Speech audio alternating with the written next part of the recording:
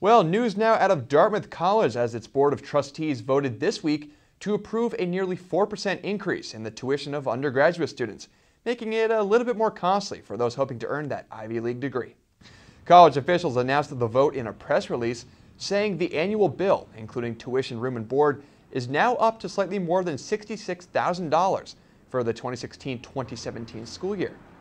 The new rate will apply to Dartmouth undergraduate students and students at the Thayer School of Engineering. According to the news website Dart Blog, the college has tried to keep tuition increases below the rate of inflation to minimize impact.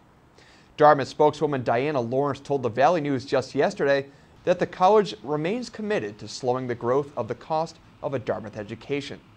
Now, for families whose annual income does not exceed $100,000, however, Dartmouth says accepted students will receive free tuition with no loans.